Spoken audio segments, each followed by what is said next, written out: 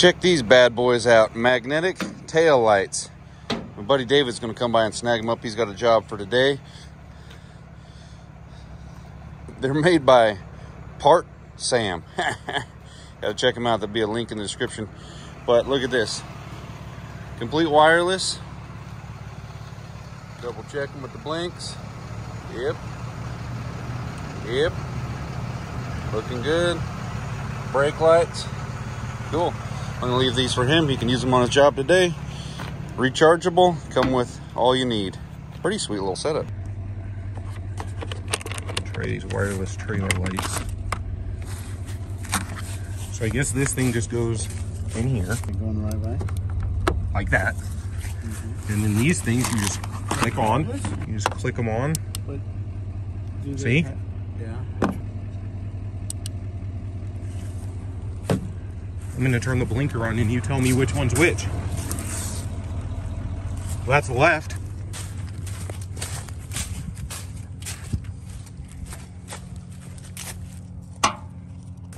And right. I'll go. They just magnet right on there. Good. I guess that's it. All right, for folks who are asking why I never went with a full tilt for the little buddy trailer, this is my dad's trailer. I got him a while back. I call it the mini buddy because it's 16 feet full tilt. Now, they do not make a tilt trailer beyond 16 feet. Beyond 16, you got stationary. And this little Toyota coming up on here, it's like 6 inches forward of where it started to tilt over function. So for hauling all the project trucks and stuff I do, I use better judgment because if you get the front to start tilting, even if she's locked up, you don't really quite got enough room back there, and it just seemed like more headache than it was worth. For track machines, skid steers, excavators, the wheel tractor worked pretty good because it's a short wheelbase. These things are the bee's knees. But for, again, little buddy, I wanted it for skid steer, excavator, and pickup trucks. I wanted to do everything. And going conventional old school ramps was the best bet. But this trailer is freaking nice. I like it. I like it a lot. Well, you want to hear something funny? Not my voice. But this truck is already 1 year old. I cannot believe that. It's actually, I'm going off of the build date on the engine that I consider its true birthday. The heart of the rig is actually my exact birthday. And that was a weird coincidence. Build date on the truck, February 22. And that's February 23 now, at least I think. Quick math. Probably. So I want to do a quick little 1 year review on it. We're going to do the first oil change on it. Yeah, went a whole year, one oil change. Got 4,900 miles on this truck. Not because I don't want to use it, not because it broke down, not because any of those things. I got a lot of other rigs. And this one primarily just been tow rigs like I planned on it. A couple out of town trips, doing some towing. It's worked out great. The correct gear ratio that I went with has hit right in the middle for what I want. Towing wise and highway wise. I mean, sure, you give and take on some areas, but at the end of the day, trying to have something right in the middle has worked out perfect, and I'm absolutely thrilled on this truck. Couple of things that have gone on with this truck that haven't shut me down, but just kind of like, what the heck? And I think the only one, honestly, was the tire sensor gauge thing. Every once in a while, the front one and then the back right two went out. I don't know why. And then they come back around. They're working right now, but other than that, that's it. Now, just like anything else that hits social media, any issues pertaining to half a dozen, 2 dozen, 100 trucks out of a million, I get hit up messages saying, hey, check this on your truck. Have you had trouble with your AISIN? Why isn't your frame broken? Stuff like that. I'm going to make a video shortly on the frame breaking, and I got a pretty, I mean, just looking at how people load their rigs, it's only obvious why anything broke. Everything else is breaking too if you load it like that. But the AISIN, there was a reported bad batch AISINs that came out. I'm not gonna lie, I don't know much of the details. Something snap ring, something. Anyway, trucks right off the lot were failing because manufacturer, from what I heard, switched to a different, distribution of one certain part, and that whole lot of them failed. And I've heard low numbers. I've heard about 20 and reported up to 30. I talked to my dealer, my boy Evan up Peterson, where I got this. In Nampa, Idaho, he said, your truck doesn't file under the VIN number for that. So fingers crossed as always. I dove damn heavy with this. We're gonna get the first oil change knocked out, and just in general, this truck has worked out great, and I've been very happy with it. Yeah, I would say as an all-around truck, it's way better than the 08, but you know, short track and heavy towing, the 08 is pretty much a badass. But I'm gonna show you one thing I wanna add on to this, because tomorrow, depending on whenever you see this video, but my time tomorrow, I'm gonna go pick up my new 40K rated gooseneck trailer, which is more than this truck can handle, but I already outgrew the first trailer. So I got a truck that I'm gonna outgrow. So I got a trailer that I'm gonna grow into with maybe another truck later on. So now that my voice is completely scorched, let's put some oil in it. And I got something cool I wanna show you that poor Chintz did not have. I don't know if this is new to the new age Cummins. It's got the turbo that's kind of turned, but you can actually get to the bottom of your oil filter like back in the day. So they don't have a relief cut in the side over here, so that you can barely squeak the oil filter out in a bag or with a cap in it. Spill stuff everywhere. This one you can actually bring straight down. That's pretty neat. Well, I will say this much. The old boy that put that on there, put it on dry.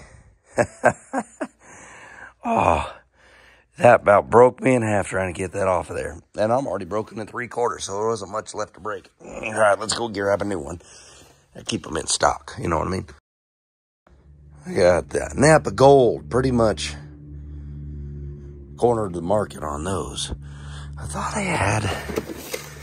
Nope, use that one up. Got peel filter. There's one of those. I thought I had an AMSOIL one. Must have put it in the new dually. 1607, that's the girl right there. Now this is something you couldn't do on a 4th gen, is pre-fill your filter just a little bit. I mean, you could put a little tiny bit, but you had to put it in. Basically, I had to go like that to get a filter in those old trucks. These new ones pretty much go straight up. Now, I've been kind of on the fence about what to put in this truck as far as oil, because they say these newer ones pretty much run oil that's made for a gas engine, you know, for a go-kart. Didn't make much sense to me.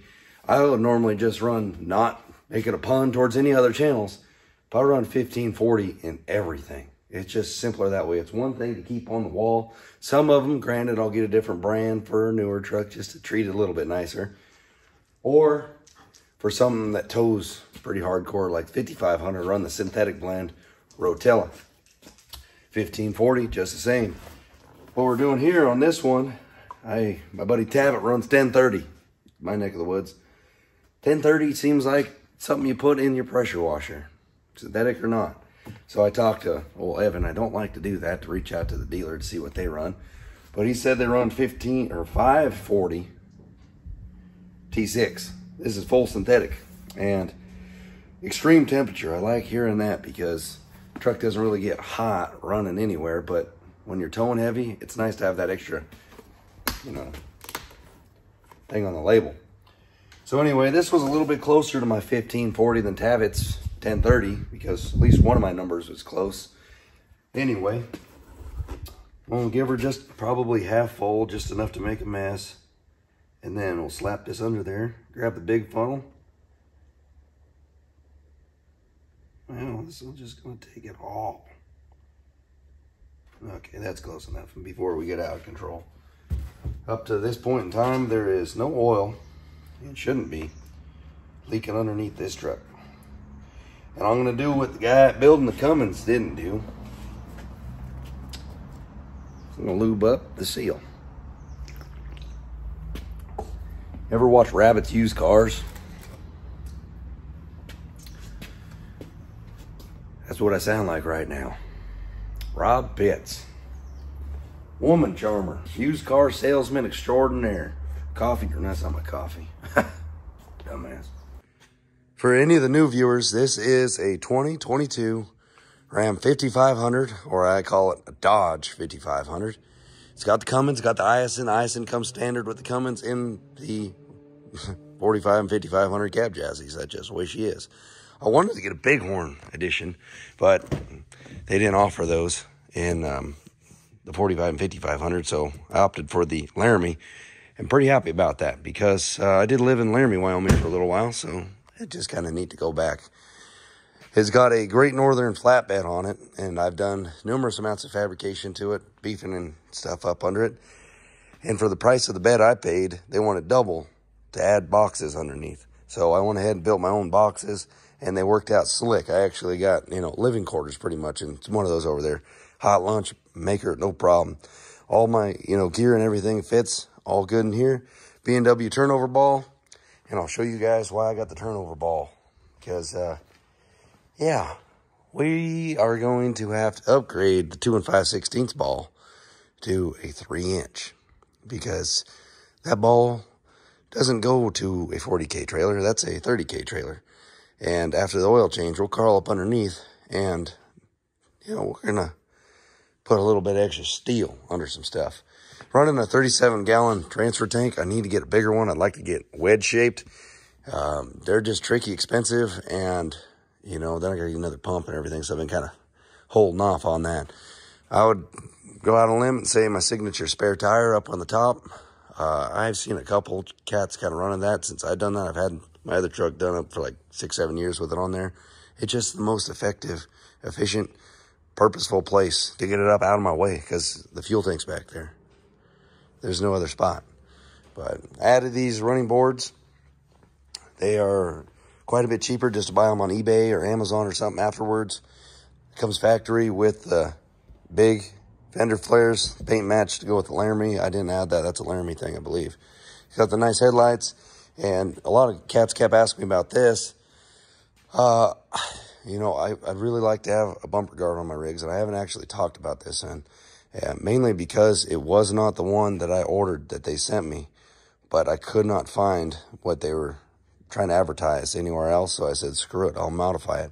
But this is, I believe, a Laverne bumper. It's got a spot to step on it. You can add a winch bracket in there. I don't know if I'll ever do that.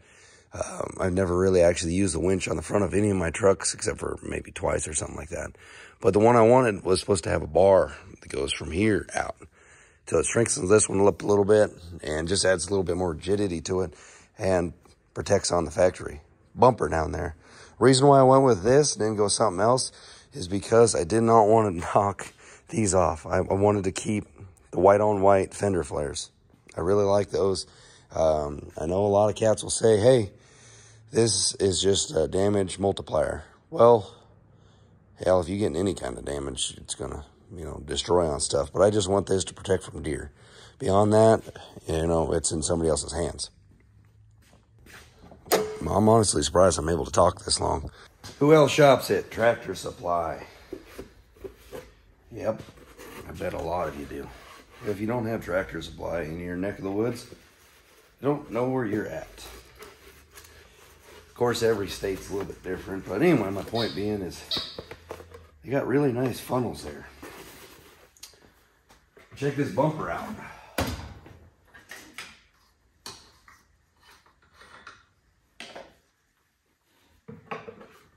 You didn't know it, these 5500s are quite a bit taller than a 3500. So trying to get up over this, what is this? A Ram heavy duty super intake? It's not easy. I guess before we get too ahead of ourselves, let's put the drain plug back in. I'm definitely sick, but yeah, we ain't gonna mess that up. Well, that's draining into the engine. I'm gonna go ahead and DC the batteries because we're gonna do a little bit of welding on the bed.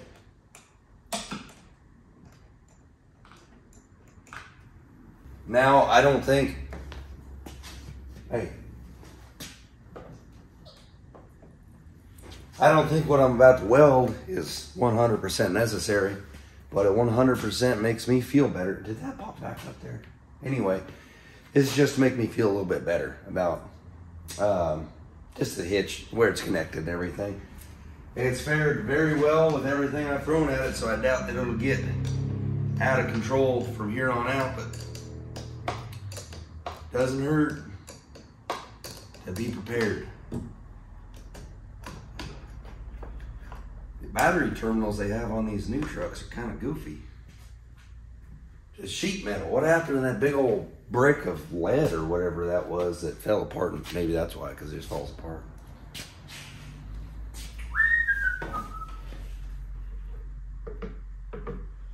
Make sure all of it goes in there. Tractor Supply was doing really well for a while about not going up in price extreme on their oil, but they caught up. They're back to it, you know. Still better bang for your buck, but still expensive.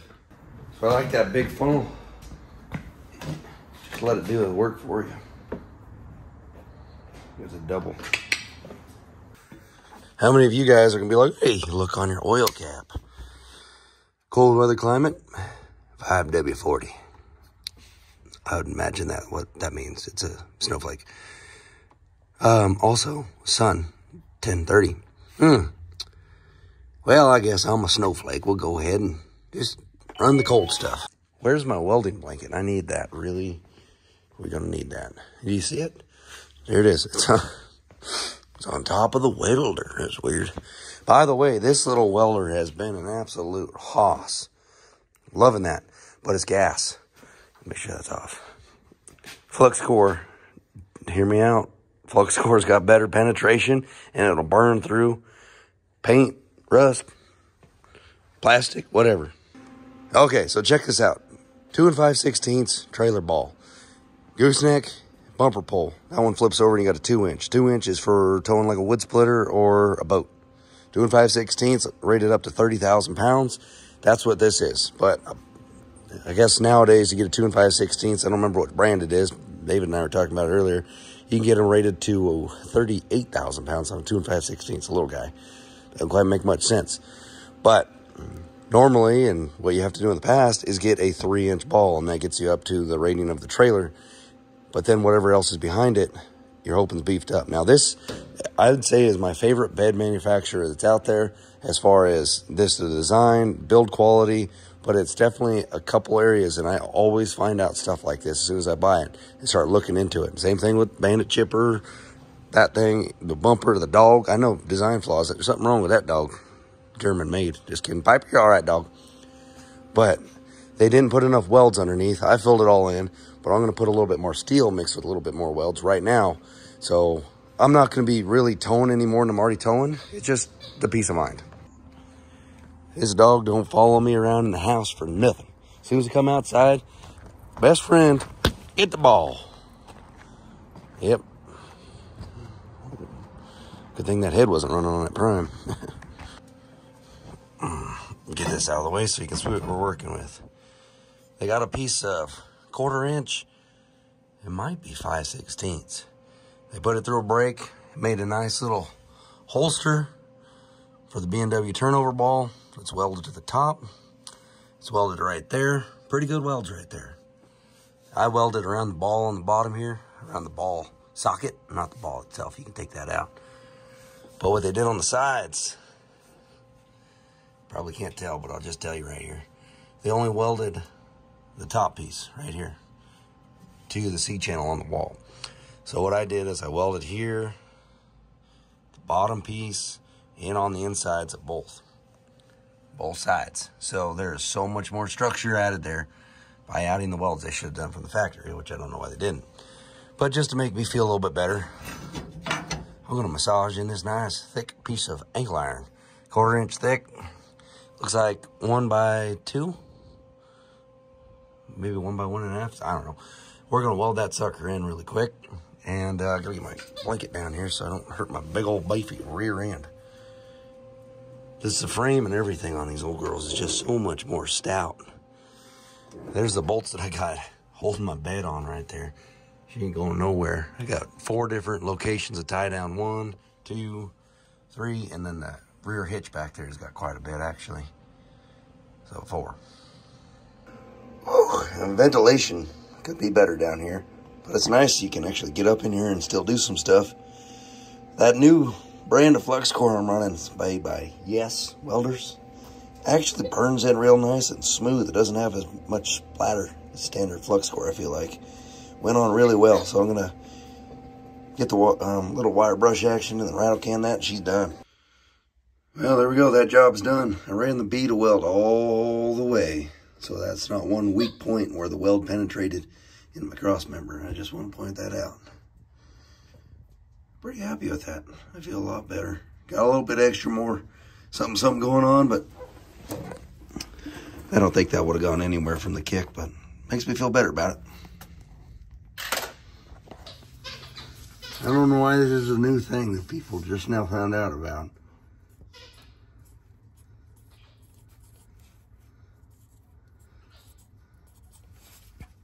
Been doing that since we're born. Come on now. 50 PSI, whatever. Some people say that's not an accurate gauge. Whatever. All right. We're done. Well, that's about all I have to say about it. Been an absolute treat having this truck.